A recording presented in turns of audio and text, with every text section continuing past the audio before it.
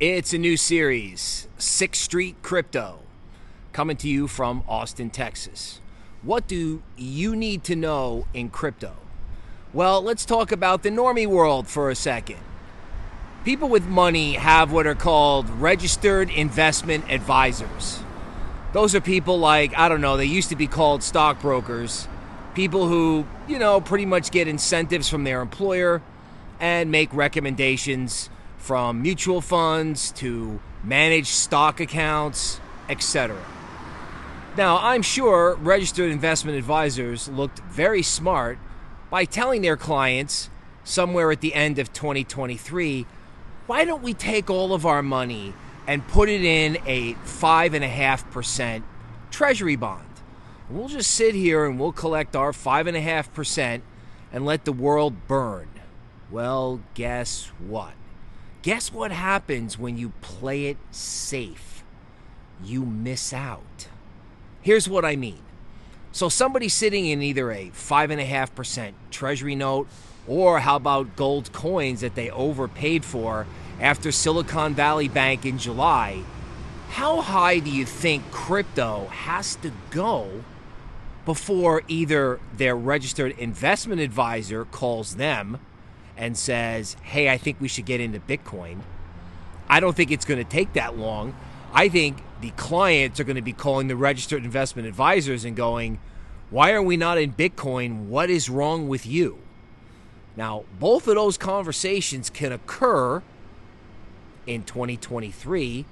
They can definitely occur in 2024, because one thing the RIAs or any of these mutual fund companies or the individual investors, they don't know anything about foreign exchange. They don't know anything about currencies. So what if there's a problem with the yen or the euro? What if the traditional response of buying gold doesn't work because it hasn't worked?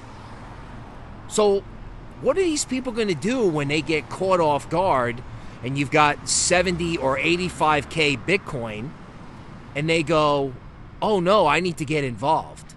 See, in crypto, everyone is like, ooh, the cycle is here, let's get a whole bunch of Mountain Dew and stay up all night. Now, that is the way to go. People did make money that way in 2020 and 2021.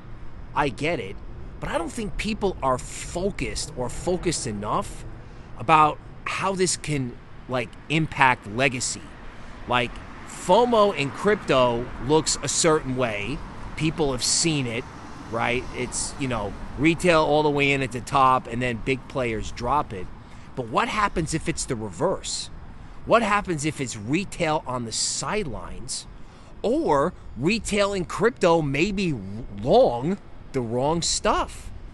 Maybe they're long ETH and they should be long Bitcoin, or maybe they're doing MetaMask and they should be doing Solana or Ordinals on Bitcoin, right?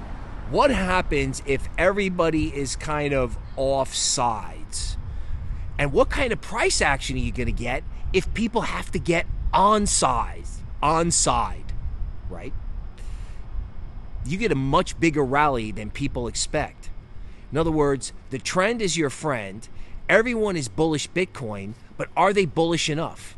Are they?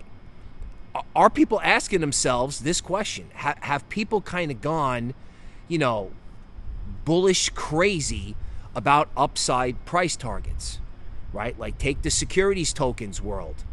Goldman, all these big players, there's no liquidity anywhere in real estate. How urgent do you think it is that security tokens develop after the third cycle? Polymath came out in 2017, right? They were the biggest group in the history of Telegram at the time. They wanted to do security tokens, right? Telegram had to expand their technology to accommodate the Polymath group. 2 cycles later, nobody's talking about it. And what happens if they figure out how to do security tokens on the Bitcoin chain? What happens if blah, blah, blah, blah occurs on the Bitcoin chain? What happens? Right? No one is asking these questions. Now, the good news is I'm asking these questions.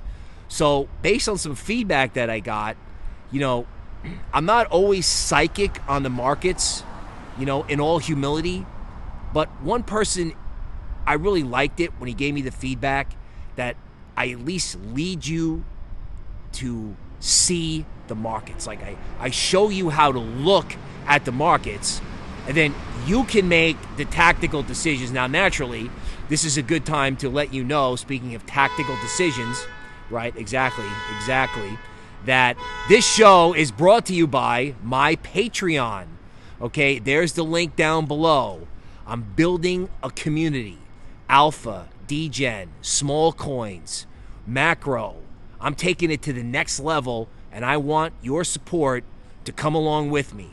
So if you like what you're hearing and you want to get the alpha for the next cycle, because I think you're going to need a Wall Street mentality, you're going to need a currency mentality to really make the most of the next cycle, right? Even art on Bitcoin, right? If everything that occurs on ETH, that occurred on ETH in 2020, if all that happens on the Bitcoin chain or even the Solana chain, you got upside that people are not talking about yet. They're talking about the cycle, but they're not bullish enough.